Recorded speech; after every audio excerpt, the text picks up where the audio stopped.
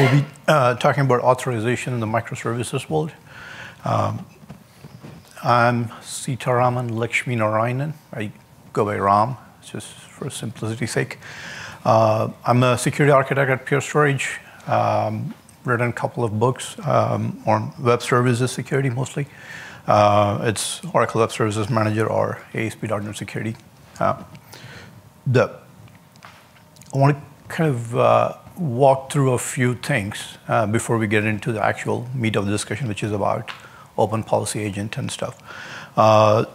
There will be a lot of acronyms, so just feel free to stop and ask questions. The things that you commonly hear about on the authorization side is role-based access control, RBAC. It's about defining a role like administrator, manager, whatever role you want. But what the role actually means is somewhere in the code or the list of permission that tells you what the role can or cannot do. Or there is also another concept called attribute-based access control. It's about saying you can access this page or an API based on the location where you're coming from, your IP address, your age, and other information. So these are attributes that are derived based on your HR profile or other attributes. There is a notion of what is being called as policy-based access control right now, picking up right now.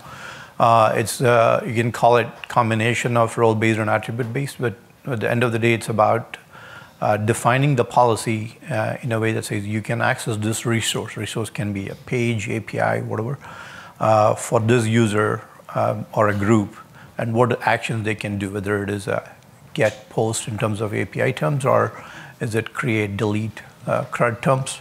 And you add some conditions to it. Conditions can be, it has to be an IP address based or certain level of clearance, whatever it is.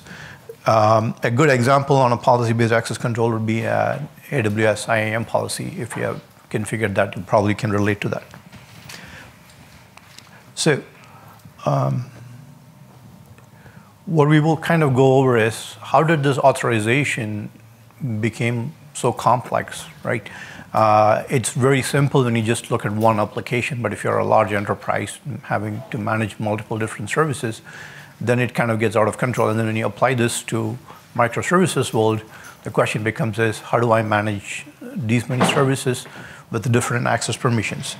It starts with role-based access control. We'll go over how the client-server application used to work before, and how we evolved into, when we moved into a web-based application or service-oriented architecture, where did this go?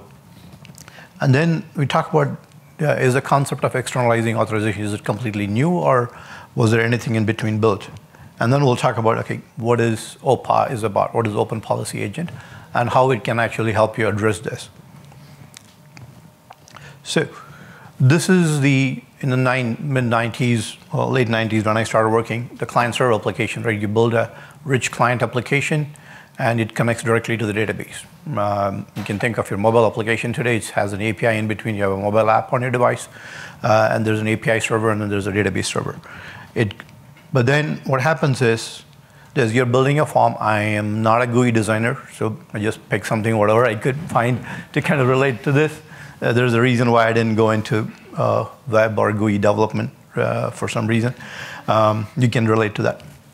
So you put up a page, and you're building a page, there are about tabs on it, and you say, okay, first name, last name, you're going to save, right?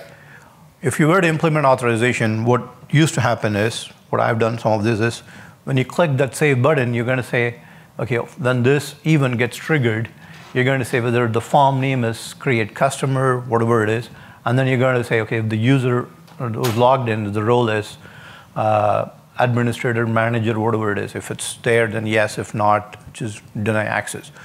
You'll probably see this in your current code somewhere. No matter how the code is written, whether it is the client-server application, API, mobile app, you will be seeing some version of this right now. So then came the three-tier architecture model, right? So there you have a client, and you have a web server, you have an API server, and then you have a database.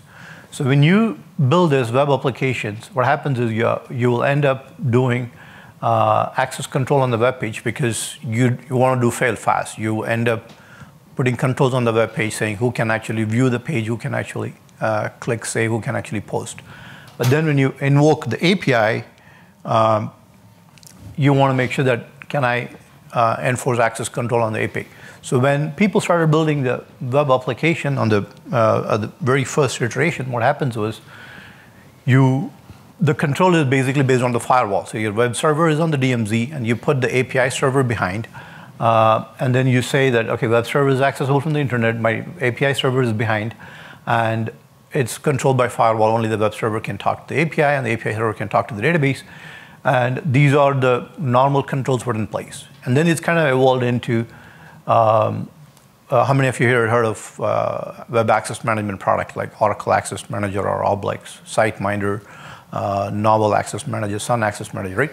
When those products came along, you kind of say, OK, let's put those controls on the front. They will enforce the controls, so who can access the pages, and then they kind of set the headers or some kind of an attribute that your API can look up, and then you'll invoke the API. These APIs were SOAP XML-based web services API, right? But most of the time between the web and the API to the database, that it's implicit trust, either by firewall or some kind of a mechanism that we built into the code. Then one API server became multiple API servers, right? So then you started having this scenario where each team wanted to make their own API servers available. They started abstracting out all the business logic, started deploying API server. Once the API server kind of got out of hand, then the concept of API gateway came, right? So the Amazon API gateways today, it used to be a bunch of different web services security gateway before. The notion here is that your web server will talk to the gateway. Gateway will enforce all the authorization, authentication you need to do. Then the gateway will talk to the internal services. And then the internal services will have access to the database.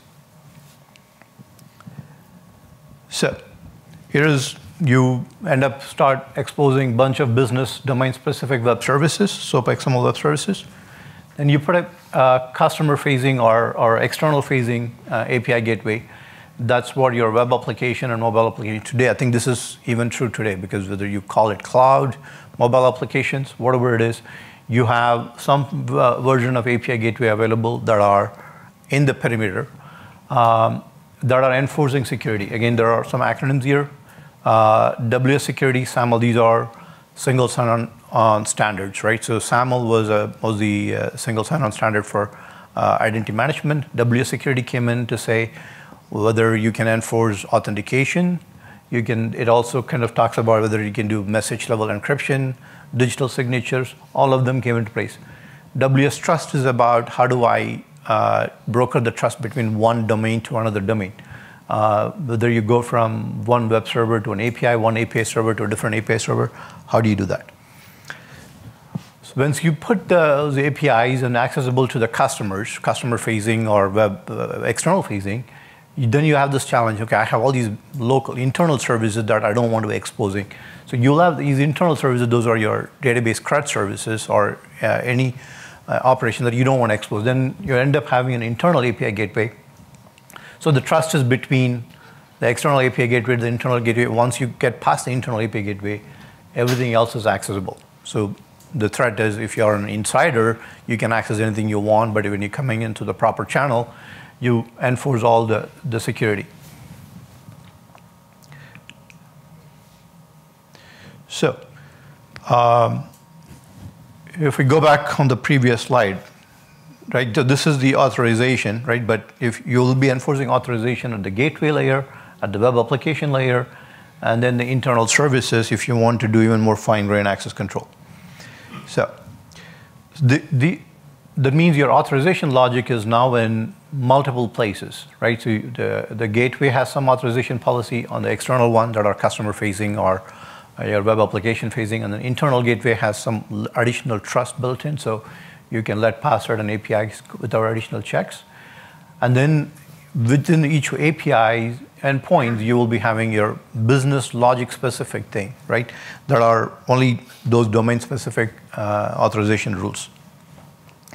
So what happens is every time you're building authorization at multiple layers and also within the code, it makes it harder to change the authorization rules without changing the code or without redeploying, without changing the configurations.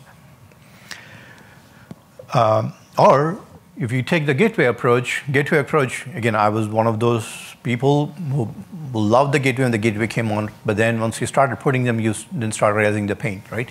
Once you put all the gateway in place, what happens is now if it becomes bloated because you have now become, instead of being a microservices, individual services, you have one choking point. It becomes one single entry point, which means all the individual services that you're building are now gated through the gateway. It becomes bureaucratic. We'll have a slide to walk through why it becomes bureaucratic, right? The API gateways are normally owned by operations team, your application team, so building the API. Then it becomes challenging. So kind of a walkthrough process. A developer builds the API. He or she's they're going to document the endpoint, who can access this, and then some kind of a ticketing mechanism, deployment mechanism, whatever it is, you're telling someone else to configure the gateway to say which user, which role, which application can talk to your individual endpoints. And then once everything passes, your API gets invoked. Now repeat this for tens of hundreds of services you're going to build.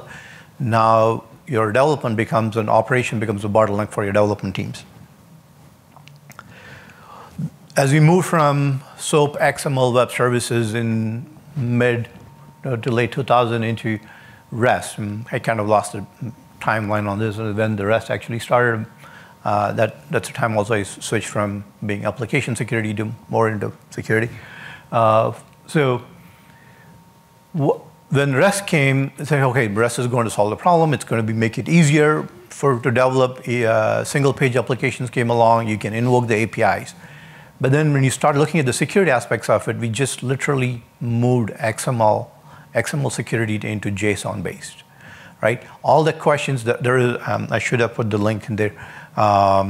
The slide I talked about WS security, SAML and everything else. There's a guy who authored all those specs, wrote an article that talks about we are reinventing the wheel on REST API JSON because you have JSON web signatures, JSON web tokens, encryption on the JSON payload. So everything is getting taken a second look at it, but it's the same problem. So when you move from XML to JSON, you come into this concept of JSON web tokens. You would have heard this in different terms like OAuth, OpenID Connect. At the end of the day, it's a JSON web token. It has a JSON data. It's digitally signed. It can be optionally encrypted if you want to. At the end of the day, it represents information about the user, the application, the roles, whatever you want to put in the payload, and scopes. So an API endpoint, normal process is that when you go through the REST semantics, you have a REST API, then you pull an HTTP filter. How many of you familiar with or not familiar with what an HTTP filter is? Not familiar? Or okay, assume not familiar. So HTTP, if you're building an API, what happens is every HTTP request goes through a pipeline process. Your HTTP web server handles it. It looks at the request, it does authentication, it does all the auditing and everything else, right? As a developer, you get to write a filter on the pipeline to say, what can I do? Can I check authentication? Can I check authorization? And this is what, if you talk to any Java Spring developer, this is a very well-known concept. They put an @ symbol on top of every API endpoint, right? So that's what it is. I build and create customer API, and then I put an HTTP filter that says, here is my authorization. All this means is @auth means that it'll invoke a code that is registered as a component that says, okay, in this pipeline, before you actually invoke the API, go call this Java class that has this method. Stuff like Spring Security. It's just Spring Security has this, yeah, right. So validate jar token, right? First you want to authenticate first, and then you can, once you've done the authentication, you can set any context you want, and then you do the authorization check to say, hey, is this user belong to this role? And my API says you have to be a manager, so let me go look up the database and see what it is. So again, now here is what happens, right? So your developer builds the API, they add the filter. When they add the filter on each API endpoint, they have this annotation that says this endpoint is allowed if you have the permission as create customer or you have the role as manager. And then the context will go and query the database, whatever it needs, it understands the authorization, and then you enforce it at the API layer. But the challenge is now you're kind of, the meaning of what a role means is on your API code, right? So a developer writes the API code, the declarative syntax says that you have to have this permission to invoke this, which means anytime you want to change any role, combination of that, you have to change the code. Which means anytime I tell the developer to change the code, you go through the texting process.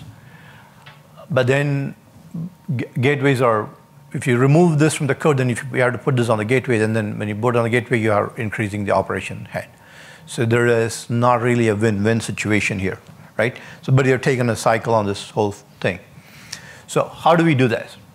So the concept is basically about externalizing authorization, right? So externalizing authorization is your code does what the business logic is supposed to do.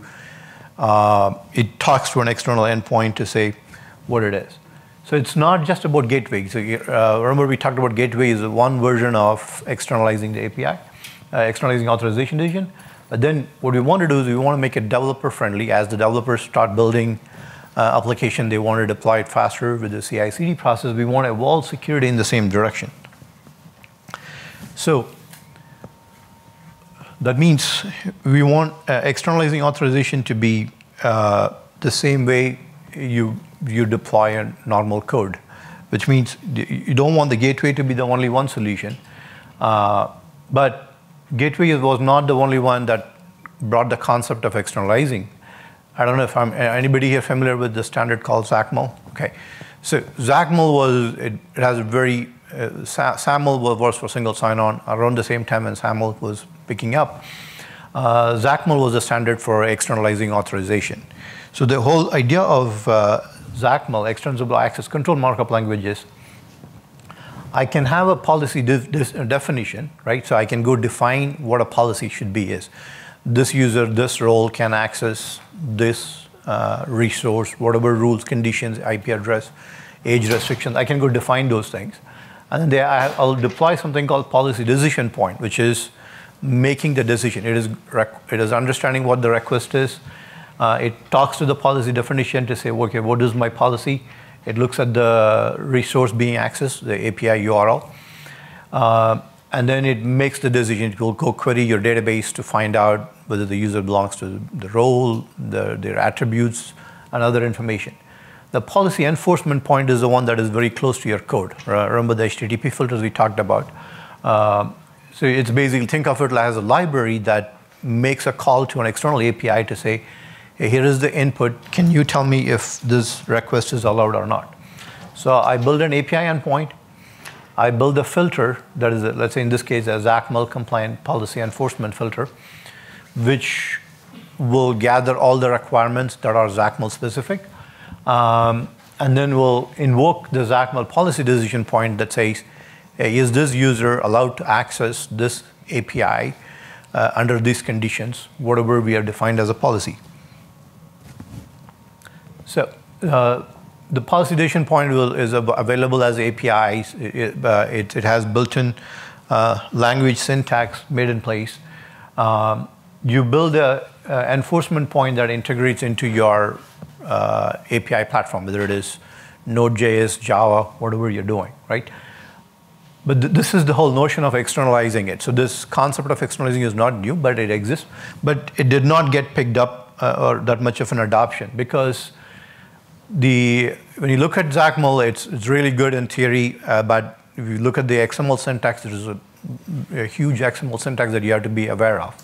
So while you get the advantage of externalizing the code, and you also get the advantage of having someone else define the policies outside the code, outside the development team, either the security team of the product of the customer or the security team of the consumer, right? But the XAML integration required learning those specific language. What does the XAML syntax means? So that means you're now telling your development team to understand what those policy decisions are, how to construct those things, make the appropriate API call, understand the decision, and then say, can you externalize it? So, and there was not, as far as I can remember, there was not that much of an open source adoption. There is only one company that is still in doing along those lines. They have a, I'm trying not to be commercial, so they have a similar version for the REST API right now. So there's also another push, we'll talk later, on policy-based access control. So there's not that much of an open source integration available. So how do you do this externalizing authorization, but not having to be tied to, even though XACML is an open source standard, there was no real open source adoption. The option is you can build your own authorization API. So that means you build the API endpoint. It can be any API endpoint. It's similar to HTTP filters we talked about. It's a code that will understand your request, the user. It can query the database and then make the decision. But then here is how it'll look like. So you build your own authorization API. You build your client SDKs that will integrate with Java, Python, and everything else. And now you're making the request to the authorization API, and that will query the database. And you can build your own policies. Think of everybody familiar with Amazon IAM policies, right? So if you go look at Amazon IAM policies, it gives you a very nice syntax that says, here is my resource, here is what you can do, right? That's your policy builder GUI. You can build it. You have to store them in a database. Your authorization API will query them. You integrate with this. But then the challenge with this is that you own everything, right? You are building the authorization API. So that means there will be a security team or an application / product / security team combined together. You'll be building an authorization API. Depending on how big the organization is, you're building the client SDKs for Node.js, Python. Then suddenly you're looking like an Auth0 kind of company. Based on your enterprise, I mean, if it's standardized on one platform, then you can build the SDK easily. Then you also have to train the developers to say what the authorization API should look like, what the contract is. There's no open source community for them to go and look at how to get help. Yeah, this is it. Suddenly you're asking yourself, like, am I building feature X or am I a security company, right? So as the company grows big, the security then starts to, the issue starts to bubble up, customer starts asking more features, then you're saying, like, okay, what am I doing? Where do I draw the line? So we'll talk about Kubernetes. So I want to kind of segue from the history of all the challenges, having been through building your own authorization API. You looked at XACML to say, okay, now we are in the Kubernetes world, right? I'm assuming everybody heard the name Kubernetes. It's a container orchestration platform. It has very simple concept, right? So you have a Kubernetes API server. Every request goes through that API server. You have a Kubernetes dashboard, and you have a kube control CLI platform, command line. Both of them goes to the same API server, and by default, as a product as a platform has, it's an open source one. It has role-based access control. It also has attribute-based access control. That means I can go configure to say team X, manager, role, whatever, administrators can do whatever it is. I can go down to individual attributes and then say, here is the control I want. But not every customer, every company is going to be happy with what the Kubernetes attribute-based access control is, right? Instead, when you are deploying, if I pick any 3 people here, the way you manage your Kubernetes deployment in your organization is going to be completely different than the other 2, right? So that means, can I give access to team X to deploy any container I want? Can I give team Y to monitor, whatever? So whatever authorization mechanism you want to do, Kubernetes provides a webhook that says, integrate with this webhook, and every API call will go through the webhook and then say, I'll make the decision. So in order to make the authorization decision, so let me go back a little bit here. So Kubernetes API, your dashboards, CLI, or any API directly, it will call, when the API gets called, it's going to delegate this to one of these authorization mechanisms that's configured. And when it returns a true or false, your API gets invoked, right? But whenever you're invoking an authorization API, what it does is, what is the resource being invoked, right? Whether you're deploying something or accessing what action, because the Kubernetes world, everything is a resource, everything is an API endpoint, everything is tied to your HTTP verb, and you have the incoming user identity. So user identity can come from either username and password, you can have it, that means the user ID will be there, or it can be a JSON web token. So you can have a Kubernetes integrated with your single sign-on infrastructure. you get the JOT token coming in, and then it automatically extracts the information from the JOT token and gives it to the webhook, right? So all you have to do is you write a webhook, and that gives you allow or deny, and enable the webhook in your Kubernetes framework. So now, if you're taking the Kubernetes platform, installing in your organization, you get the flexibility of defining whatever authorization policy that your organization needs. You're not going to be tied by the vendor's access control. You don't have to say, okay, how do I define the role? How do I map my definition of admin in my team to a definition of what the platform tells me? So Go just back to that last one for just a sec. Thank you. Thanks.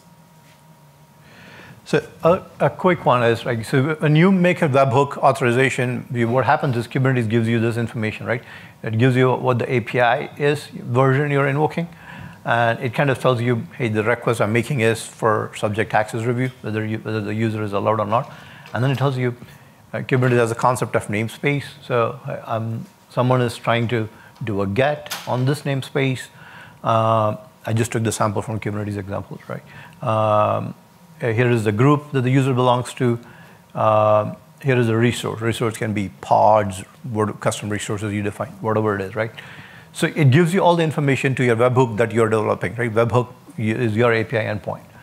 So what this means is that you build the API, you understand what those object is being what type of object is being requested, and you have all the information. Now you can go make the decision based on what it is. You can say group 1 can, in this namespace, can do a get, but group 2 is not allowed. So you can do a get for administrator or secure administrator on everything, but post is only allowed for the individual team members, right? So you can have complete separation of duties, whatever you want. It's within your control of authorization policies. The thing is, the webhook, when it returns, it's going to return in a unified format. It says allowed equals true. So now you have a framework to say, okay, I have a simple request, and I got a unified response. Based on this, I will make the decision as to whether to allow the request to go or not. So this is the Kubernetes way of things. So this is why I allow the Kubernetes authorization, because having been done this for over 15 plus years on both sides, building products as well as on the IT side, using somebody else's products, right? When I saw Kubernetes and their webhook authorization, I was really in love, because Kubernetes gives you the platform, but they don't dictate how the authorization should be enforced.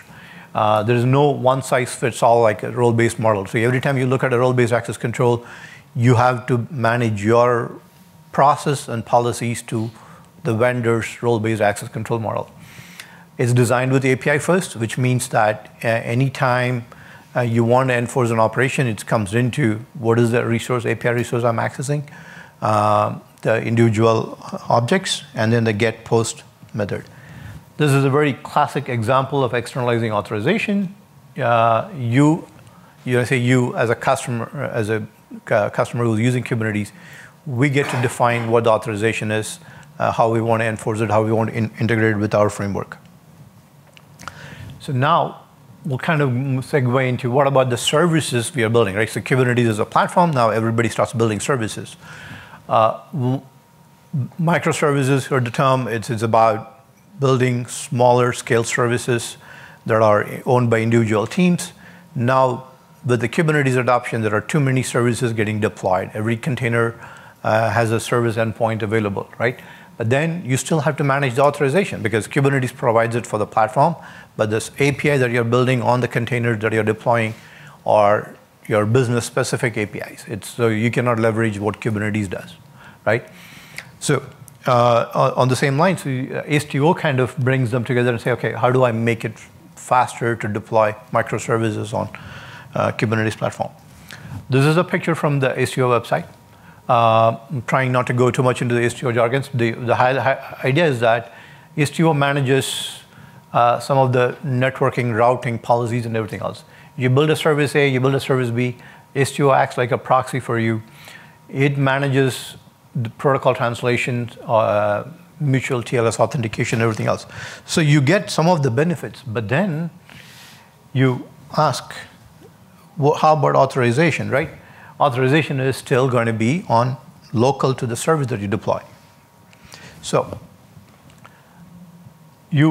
with ASTIO, just at a high level, you can have your own authorization. It gives you, anybody who has developed services, or if you're talking to your API teams, they have some way of understanding who's accessing what kind of log information I can get, what is my throttling quotas for the APIs, where do I go and deploy my service discovery, how do I discover which service can talk to what services, all of them. So these are high-level components, but at the end of the day, you can think of Istio as a proxy that gets embedded with your container deployment, right? So that it brings all those features, but then authorization is still going back to, instead of being on the code, it becomes YAML, right? So when you deploy an Istio-based services and enabling it, this is what you're saying. You're saying, okay, these services are accessible by, for this users, all the information. So it's yet another markup language. You're now, with YAML-based approach, yes, you're giving developers the control, but then they have to keep on redeploying every time you want to change some controls on the authorization rules. So while Istio hides all the complexity for which service can talk to what services, it can do mutual TLS authentication, but what happens is authorization is still left within every service deployment. So it is local to the services. It's not externalized. Now we are basically reinventing the wheel. We're going back to the client-server model. Each application has its own authorization embedded within the code, or at the proxy layer embedded within the container. Might as well be another Spring filter. Might as well be another Spring filter, right? So what do we do? How do we externalize this, right? So the challenge is we need to be able to externalize this so that we can change those authorization rules without having to rewrite the code. So if we agree on a standard or a standard way of communicating that says, what is the resource being accessed? I'm using the word resource because later on we will talk, the open policy agent applies for not just for API, it's for everything else you want. So a resource can be an API endpoint. The operations or actions, whether you're doing a command list on a host or you're doing a get post on an API. The identity of the caller and payload. Payload is if you want to do fine-grained access control, you need to have visibility into what is being requested on the API. Now, if you have all of them, then you can either build your own proprietary thing or you can kind of standardize on something else. So this is where Open Policy Agent comes in, right? So what Open Policy Agent tells you is that it kind of it's a policy engine that exposes as a REST API, which means you will be able to make your own decisions based on the data that is being posted, or it can query other resources. And then it will give you a decision that says true or false that you can use. So at a high level, you have an OPA service running, and your service endpoint makes a query, and it gives you a decision back to you. What does the OPA mean? OPA is basically a bunch of policy, which is authorization rules, authorization logic that you can deploy within OPA. And then say, if someone asking for HTTP authorization policy 1, it will evaluate, come back and tell you true or false. You can either have a data within the policy or you can query data from outside. It has its own query language. It's based on Rego. Rego came from Datadog. So we'll go a little bit more into the details. Policies are basically defined as a bunch of rules, and each rule evaluates into all the conditions are evaluated to an AND condition and comes back and returns you true or false. And each statement is basically an equal operation that you're checking. So here is how a package on the OPA policy would look like. You kind of give whatever name you want, right? If you're like, since we're talking about HTTP API, you can say HTTP API authorization policy. That's your package name. You can hard code the data in the policy. There are some under conditions. You say, okay, I want this user or this administrator to do certain things. Input is basically a keyword. So right, all the data that is when you're invoking the, we'll see later. When you're invoking the OPA policy API, the data comes in. You're just assigning a variable to it. So this is the rule that says allow within the brackets. These are individual statements, right? So what this means is that if the HTTP API, which is an input variable that you have, if the method is get, and if the path that you're trying to access is one of them, and if the username is the one that I'm looking for, then yes, allow.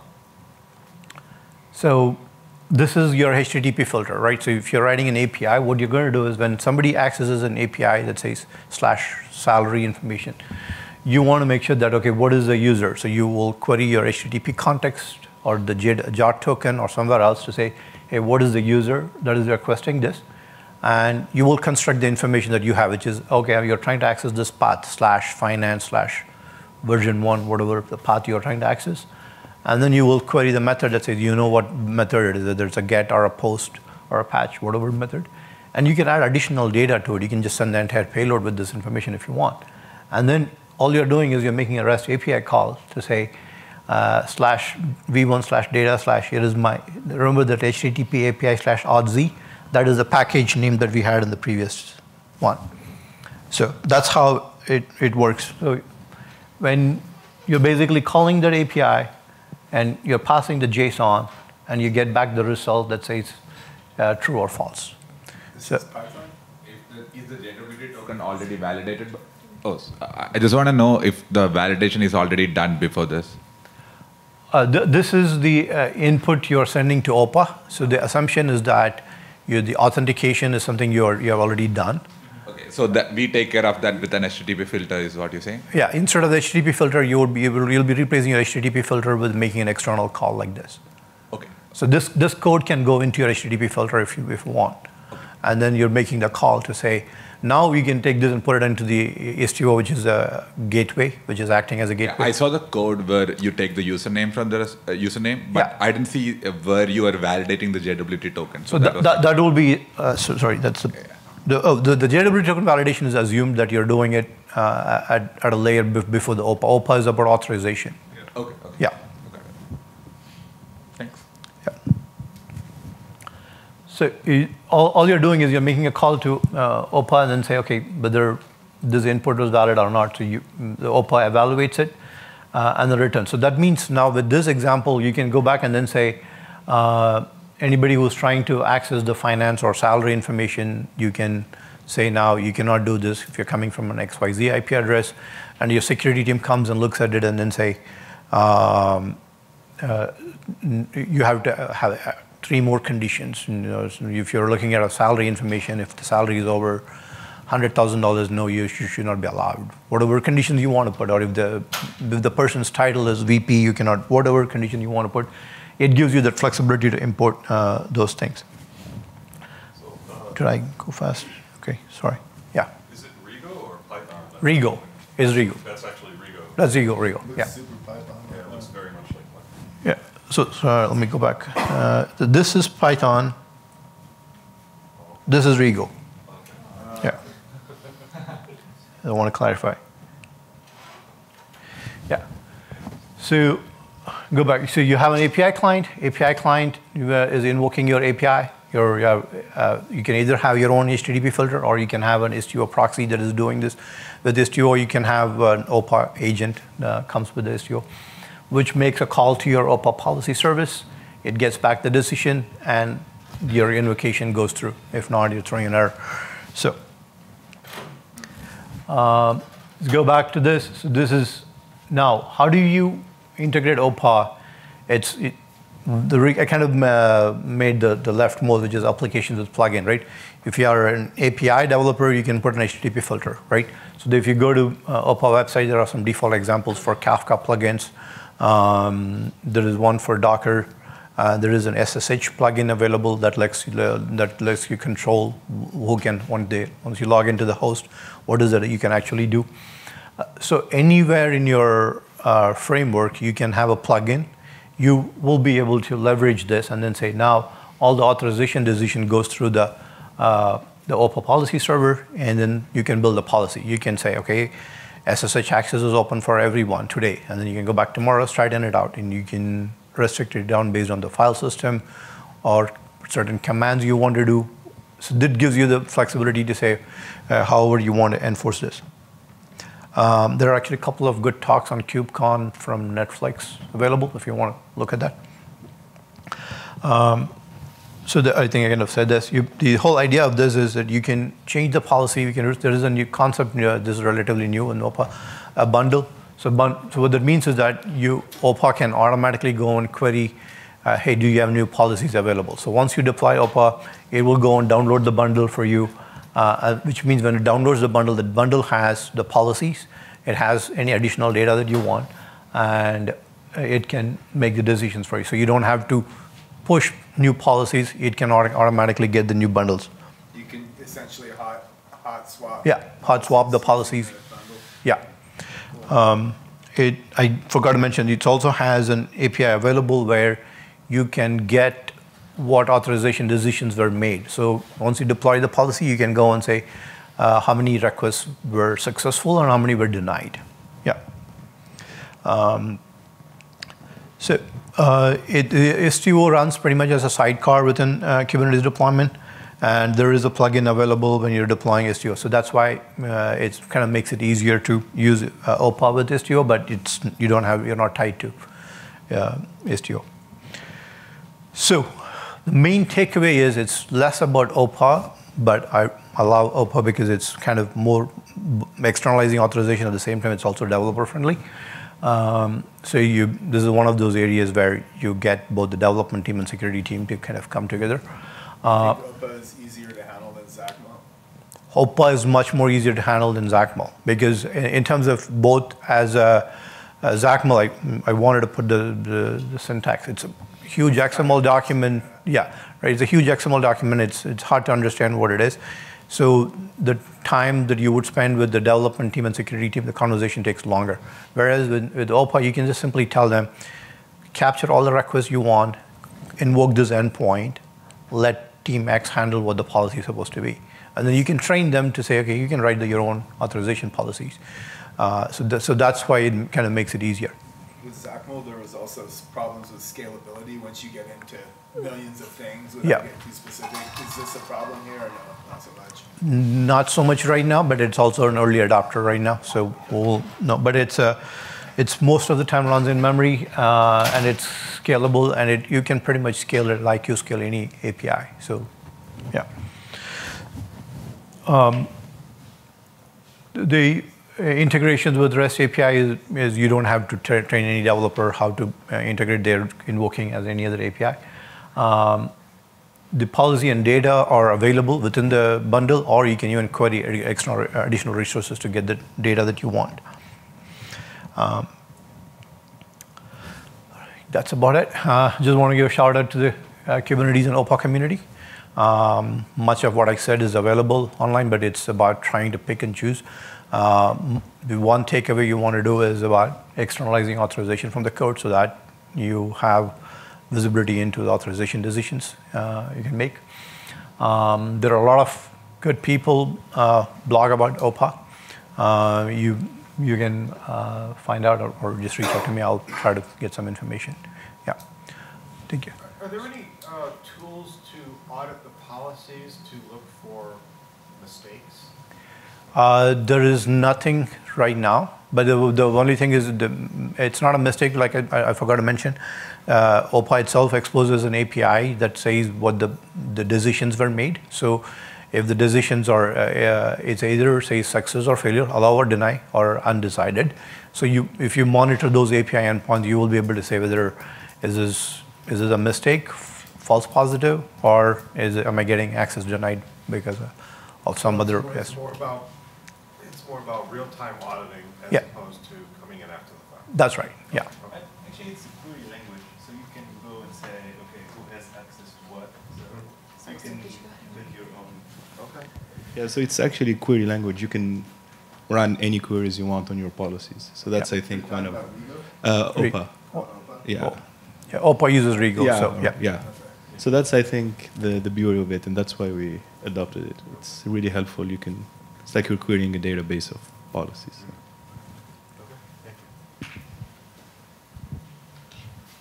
Yeah.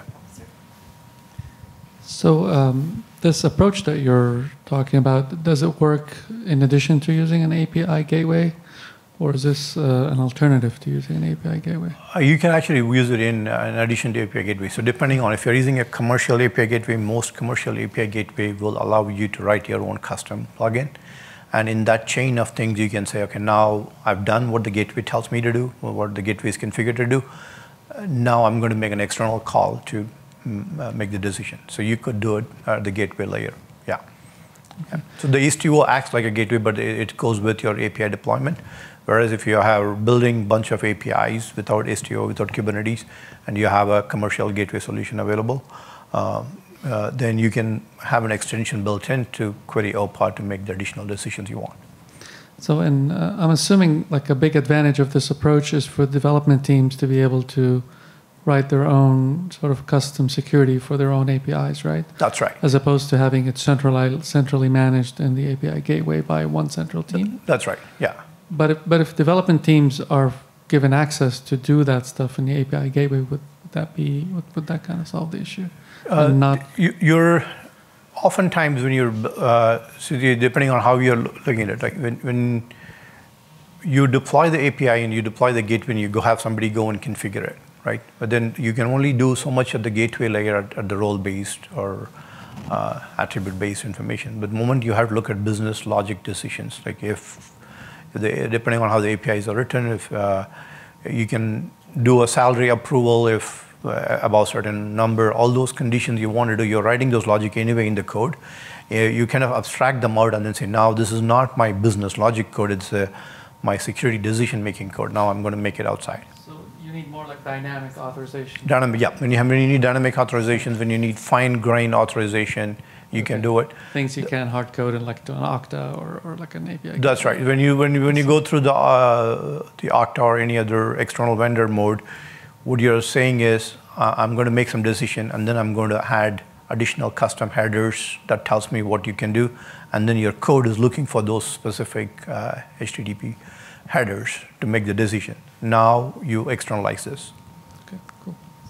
The other thing you can use it for. So you can use it to authorize other things than APIs. So you can do Kafka topics or Thrift calls or even Web Console. So exactly. Thank you. You have all your authorization kind of policies or server in a centralized location in a standardized way. So it's easy to do auditing and monitoring in there.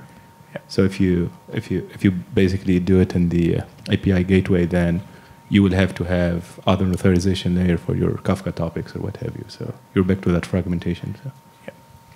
Other thing, like we tried allowing development teams to get into doing what you're asking on Apogee, for example, and we ended up getting our Apogee environment because you have to have administrator privileges essentially to do a lot of that stuff. So if you have like a pass-through out to this, then maybe you can let them do their own policies, but you still keep administrative control. We ended up having to trash a whole Apogee environment because different teams did different things and started stomping on each other's stuff, and there isn't really enough separation of there's a hard way. It's difficult to chop out areas where people could go and administrate their own stuff, and letting too many people into Apogee as an administrator turned out to we had to reinstall stuff basically and clean it up.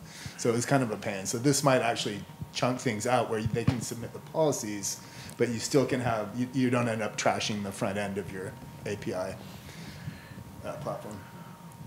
You guys are all on the same camp. These are easy times, right? We don't work together though. We don't work together, that's right, yeah. Never met before. If you're, But these problems come up though. And I didn't pay them here, so. I just met him today. Yeah. if you're using like a tool like Rancher, right? Do you have to route that through OPA or So Rancher or can it gives. work independently? So I haven't looked at the Rancher's plugin mechanism, but Rancher gives you more control to deploy into multiple Kubernetes things. Right. So when this goes in. So think of OPA as a plugin. So if what Rancher provides you is not enough for you, then you should look at the Rancher's API enforcement and say, can I put a plugin within the Rancher's execution model to say before you go deploy some container on either on Google or your own internal cluster, you want to enforce certain condition, then you can enforce this plugin in the Rancher's pipeline.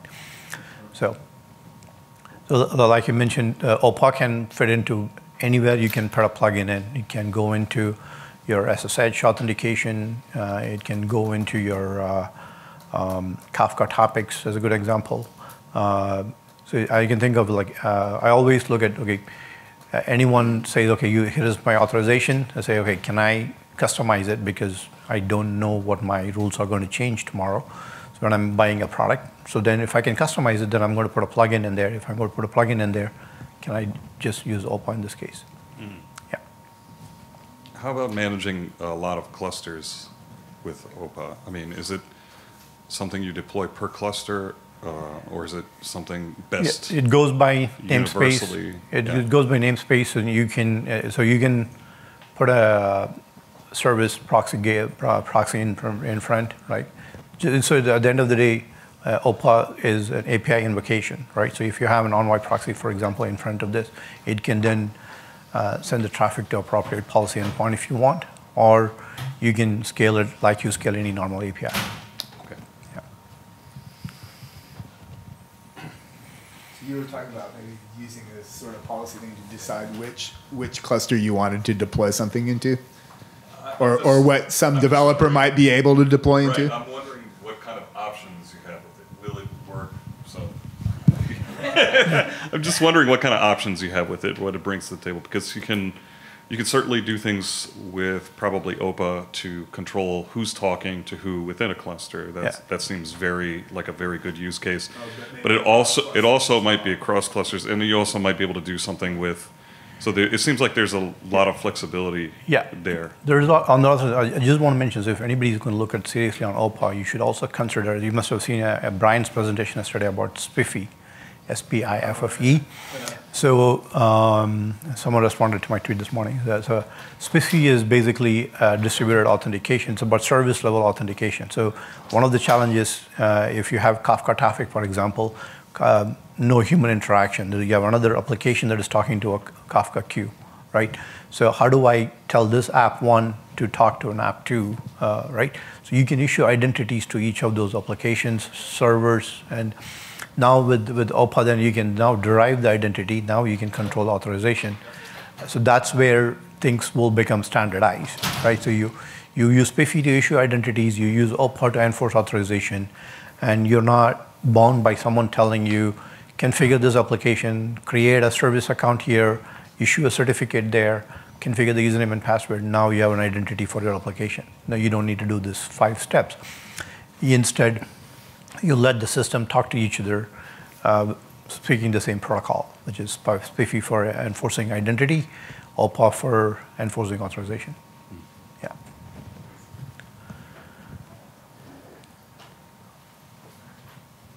Great. Thank you. Thank you. Yeah.